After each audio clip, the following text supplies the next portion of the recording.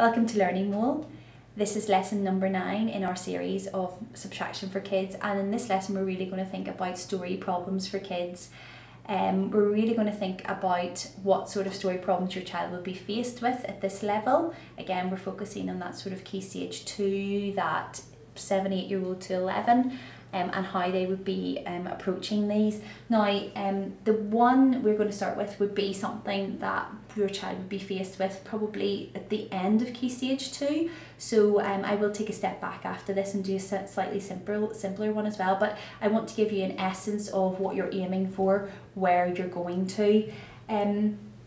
This one also is very relevant to real life. So again, it's bringing that real life relevance and that real life context into story problems and being able to apply that maths as well. So the decisions your child need to make here are A, what information is relevant to me? B, what am I actually going to do to solve this? What operation do I need to use? What calculation do I need to use? And then also, how am I actually going to solve it?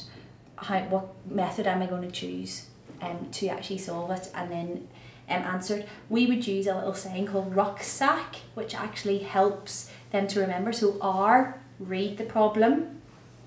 U, understand it. What is it actually asking you to do? Where's your relevant information? C, choose an operation. So is it going to be adding, subtraction? What is it? S, solve it, so actually writing your calculation and choosing your method. A, answer, have you actually answered what the question is asking you? And then C, nearly forgot there, check, double checking to make sure that you've actually answered the question, that your answer is correct. So the first step would be to read it, so we're reading it. I'll actually put RUCSAC down the side there just so that you can, or on the board here so that you can see it, but it's a really nice little way of helping you remember. So number 1 is reading it, so we've read the problem. Understanding it, so that's where you're highlighting your information. So I would be encouraging children at this stage to highlight their numbers first that they're going to be using, and then highlight key information, so like how many. Here, left is going to be telling them that it's something to do with subtraction, because they already know that from using their mathematical vocabulary that left is usually to do with subtraction. And then this is really, really key.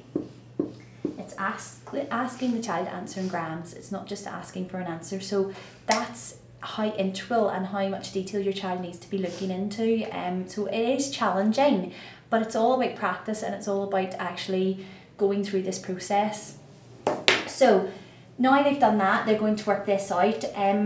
What we would be wanting to do is, again, asking children to decide what they're going to do here, because you can't do 2 take away 4.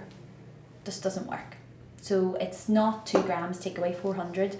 So they need to think about that. So again, as I say, it's that challenge of actually converting the kilograms and then taking away and then getting their answer. So it's all that sort of process. So we've done the reading, we've done the understanding. We're now going to choose our operation, which we know is subtraction.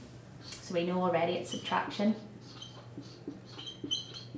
Okay, and they know that they can't do 2 take away 4, so they know that they have to change that 2 kilograms into 2,000 grams. Okay, so now they can do it. So they're going to now solve. So they will write their 2,000, take away their 400. Now that can be done as a column at subtraction, but I would say most children at this stage will be able to do that mentally. If they can't, they can use the column method, no problem at all. So, but I'm just going to say probably do it mentally at this stage, so they know that there will be 1,600 left, and there is their answer. Essentially, the calculation isn't massively difficult, but actually finding out what they have to do is quite challenging. So it's not just always about, yes, I can do a column subtraction. It's about, I can do a column subtraction and I can apply it into a real life context. So just taking a step back, that's what you're basically aiming for, is that more complex idea of solving a problem. This would probably be the lower end of key stage 2. So you're talking in and around the P3, P4, year 3 sort of level, where they're actually just asking them to actually do their calculations This again is multi-step, so it has 2 steps in it, so a wee bit more challenging than just giving them a straight I take away, how many are left. So Jim has 49 sweets, he gives 14 to Ray and 12 to Joe, how many are left? So again, RUCSAC, I'll write it on there just to remind us again. This is honestly a really, really good way to actually train your children to really think about what they're doing with problem solving, because it is so easy just to jump in and grab the numbers and do what you think rather than what it's actually asking you to do. And this would be the biggest, as teachers, this would be the biggest problem we have with problem solving with children. It isn't the fact that they don't know what they're doing, it's the fact that they jump in with 2 feet and they don't actually read the information, whereas this gets them to slow down and gets them to think a wee bit more about what they're supposed to be doing. So reading it, then understanding it again, so that's highlighting the key information. So we know he's got 49, we know he gives 4, and I would even underline that gives. He's got the 12, he gives them to them, and then again we've got that left. So we know now that it's actually taken away. So we've read, we've understood, we're choosing the operation. That's left tells us that it's a subtraction, and then we start to solve.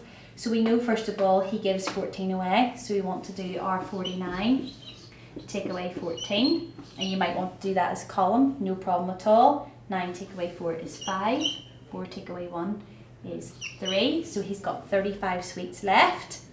He then, and I would actually even tick that off to say I've done that, he then wants to give 12 away, so now he has to start with his 35 and he takes his 12, which is 3 and 2, and he's got 23 left. I'm checking, am I answering the question? The question says how many are left? Yep, there's 23 left, and then I am double checking. Double checking, we talked about using the inverse in other videos. This also can work with using the inverse for addition. So what you can do is you can add your 12, your 14 and your 23, and you should get back to your 49. But I'm not focusing on that in this lesson, but I will focus on it in another lesson. But it is just to throw that out there to get your child really thinking about that double checking and thinking about those calculations.